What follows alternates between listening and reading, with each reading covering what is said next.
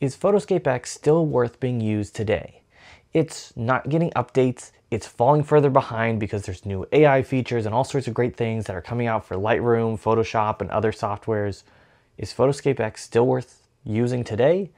The answer for me is actually yes. Photoscape X has two amazing things going for it. One, it is feature rich. There is so much you can do with Photoscape X, with editing, with cropping, with being able to design items, be able to put text on things, be able to do a lot. And I've made tons of tutorials and explainer videos on how you can use Photoscape X to do those things. Now, even though it doesn't have some of those AI features, it still is very feature rich for what it can do on a lot of different machines. It's available on PC and Mac, and it's a very lightweight piece of software. So even if you have a very inexpensive computer, like an inexpensive laptop, or like if you're at work and it's an inexpensive computer, most of the time you can still run Photoscape X totally fine.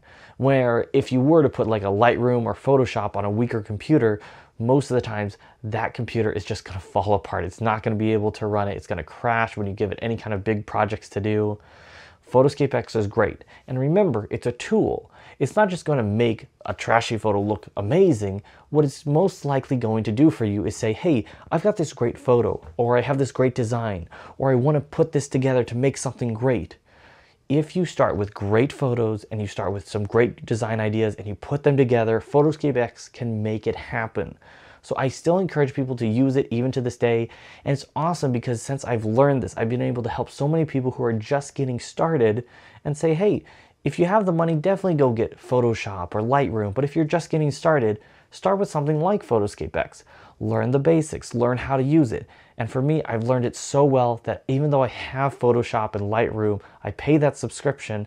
Oftentimes I still don't really jump in and use it very often because I know I can get the quick and simple edits done very quickly in Photoscape X, regardless of if I'm on my main computer at home, if I'm on my laptop on the go, or if I'm at like my work computer at my work and I'm saying, hey, Photoscape X runs perfect on all three.